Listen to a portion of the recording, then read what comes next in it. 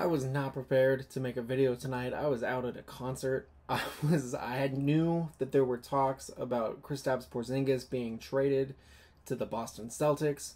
That I saw that before I left. I was at the venue watching the opening band when I got the alert that the trade was off because of concerns that the Clippers had about Malcolm Brogdon and his lingering injury issues. And I thought, oh well, oh darn, that's that. What a bummer for all teams involved. The Wizards, Celtics, Clippers 3-team trade can't happen. You hate to see it. Let me tell you, I about fell out of my chair when I got the Shams notification a little bit later on that not only did the Celtics and the Wizards continue their trade talks centered around Kristaps Porzingis, but the Memphis Grizzlies got involved, and the result, Kristaps Porzingis goes to Boston. Tyus Jones from the Grizzlies goes to the Washington Wizards, and Marcus Smart is heading to Memphis.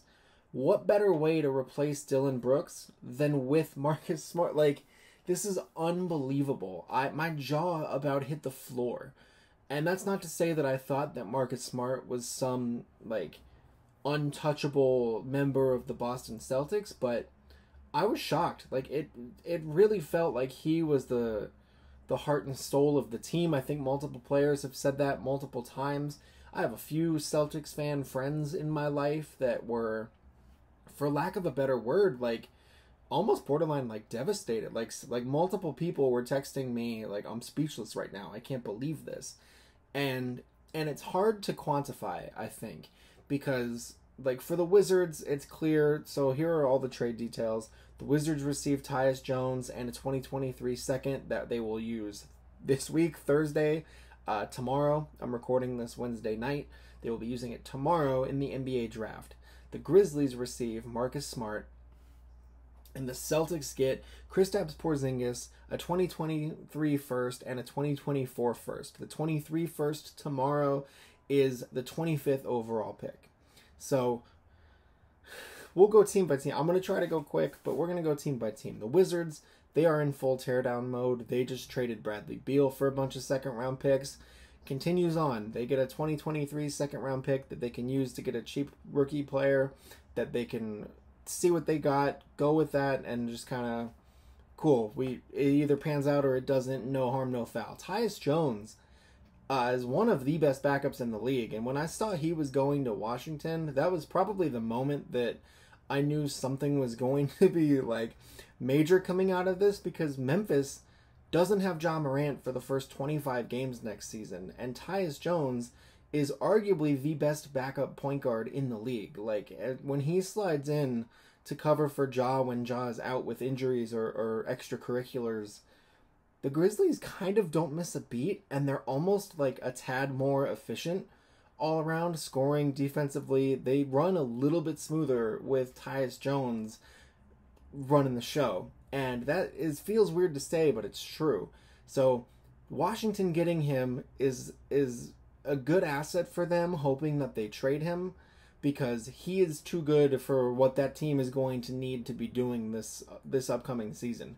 They need to lose games, they need to develop young players, and they need to get draft picks.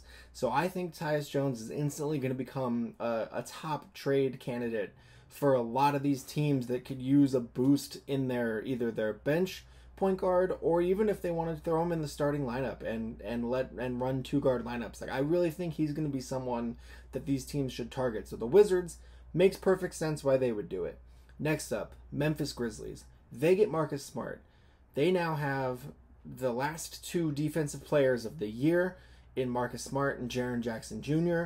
They are going to be absolute hell on defense, especially without Ja for the first few weeks. That, I will say, offensively, Marcus Smart probably never seen a green light like this in his life. That man is going to be launching shots. But that team, when you're running Steven Adams, Triple J, Desmond Bane, Marcus Smart, and then whoever they want to put at the 3, that's going to be a defensive nightmare for a lot of teams.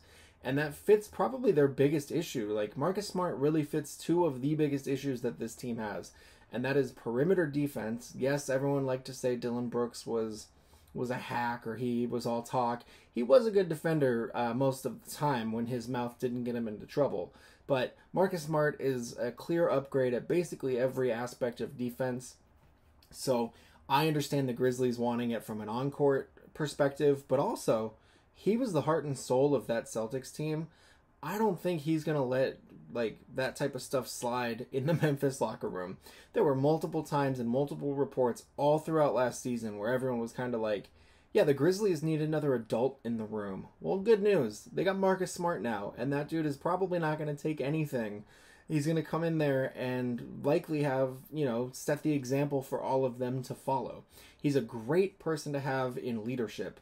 And I know the issue everyone liked to say about him in Boston being like the heart and soul and being that one to talk was that, he was the third best player on the team. But that experience and his experience and his leadership and him being a mentor to those Grizzlies players, if there was ever a chance for this Grizzlies organization and for Ja and everybody to turn it around, bringing Marcus Smart is probably the best way to do it.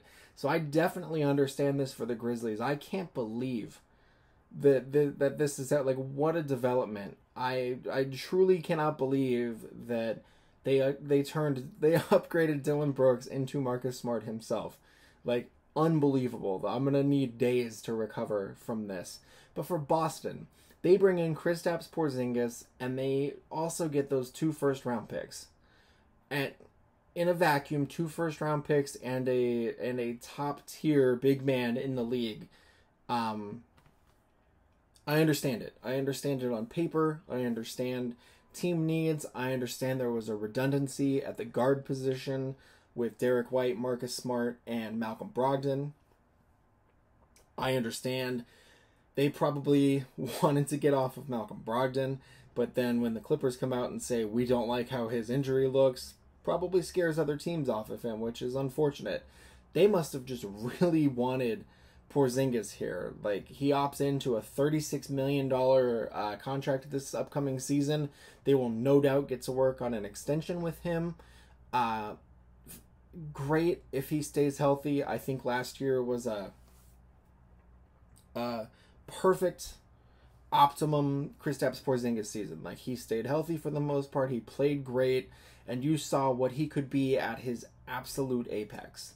Now, what the Celtics were trying to do with Malcolm Brogdon, who just won 6th Man of the Year, they're trying to sell high. Let's be real. He's had injury issues his entire career as well, and he played great. He won 6th Man of the Year, and the Celtics were probably about ready to be like, cool, we've got his value up to where we need it. Let's go make a trade.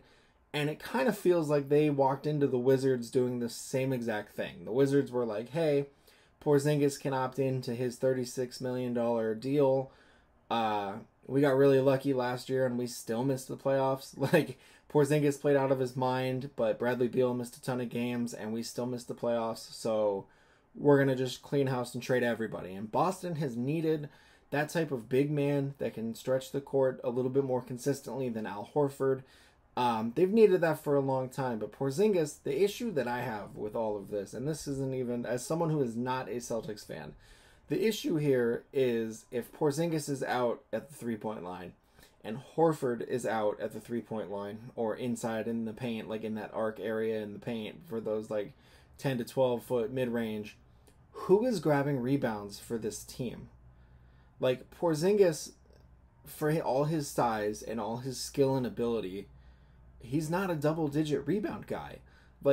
I think the rebounding is the biggest issue that the Celtics have. That's why Robert Williams is so important, is because he can get in and get those rebounds. If I was Boston, I'm not, but if I was running Boston, I would have at least asked Memphis about Steven Adams. There's no way they're trading him with what he means to that team, clearly, from a on-court, who would have thought on-court impact and then as well as his off-court impact, but you gotta ask, you need that type of center that can get in there and get those dirty rebounds and can fight for it and keep possessions alive on the offensive glass, and Porzingis just isn't that type of player. So I understand adding firepower to the team in the front court, but you can have all the firepower you want in the front court. If Jalen and Jason aren't hitting you're not probably going too far. So I understand it because they needed another front court player. They needed a front court player that can space and shoot and create shots for others and help keep the offense flowing. But I'm shocked they would give up one of, if not their best defender, to go get him and still not address the problem with rebounds. Robert Williams, like I said, just never healthy. So if he's their best rebounder, honestly, you could argue Marcus Smart was their best rebounder last season, and he's at the guard position. Like, he's just one of those intuitive players. So the other part for the Celtics, and I apologize, I'm trying to go quick here. The other part with the Celtics is who is going to step up and be that leader now. I hope Brad Stevens and management and Joe Mazzulla and everybody has a pretty clear idea of who is going to fill that void, because for years we've heard that Jalen and Jason are not vocal. Is it going to be Porzingis? Is it going to be Al Horford? Is it going to, I don't know, because if it's one of those guys, if it's Al Horford, then you're going to fall into the same thing that we heard about Marcus Smart, where it's like, can't be the third best player that is out here talking like a leader to everybody. You need one of the two, one of the best players needs to step up and assert that control. And it would be nice if it was one of those two guys, Jalen or Jason, especially considering the Celtics were probably about to give Jaylen Brown close to $200 million. But it just is so interesting. This feels like the first trade in a series of trades that are still yet to be made. I really don't know what to expect. Tomorrow is the draft. I was going to just make a video about the draft and recap that and everything that happened, but geez. Celtics fans, please let me know in the comments how you are feeling. I have a lot of Celtics fans in my life. I am a Laker fan, but I will not be laughing at your pain. Marcus Smart was really important to that team. He was really important to that city. He did a lot of work with kids in the city and in particular children with cancer and in hospitals. He was a great leader in that community. And I think it's a downer. It's a downer that they would trade him like that, because he meant a lot to the team, to the organization, and to the city. He has been there for 9 years. He's been there, he was there with Rajon Rondo. And he played 9 years with the Celtics. They made the playoffs all 9 years. Tons of runs that they've gone on. The finals run, the conference finals runs don't happen without him. So it's a little bit of a bummer to see it happen like this and to see him traded like this in what seems like such a perplexing move. I understand Brad Stevens was probably trying to compile assets as far as the draft picks over bringing in a player like Porzingis, but still, a Porzingis for Marcus Smart 1-for-1 trade just does not sound right, and it's not going to sit right with Boston fans unless Porzingis comes in and plays at that level that he did last season in Washington. If he's there and he's in and out of the lineup and he's banged up and he's not playing, but maybe he could play but he's opting not to because it's a contract year, that could be a nightmare. So I'm really curious to see what else Brad Stevens has up his sleeve, because this cannot be it. Memphis, A+ on the trade, completely understand. Wizards, A on the trade, totally good. Tyus Jones is going to get you a lot. Boston, I'm going to say incomplete, because there has to be more to this.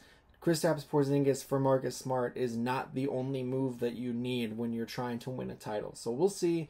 We got the draft tomorrow. I'll hop on and do a quick recap of that later on in the evening tomorrow. But yeah, like I said, hit the comments. Let me know your thoughts on this trade, specifically if you are a fan of one of these teams. And, it hurts. Boston fans, I'm sorry.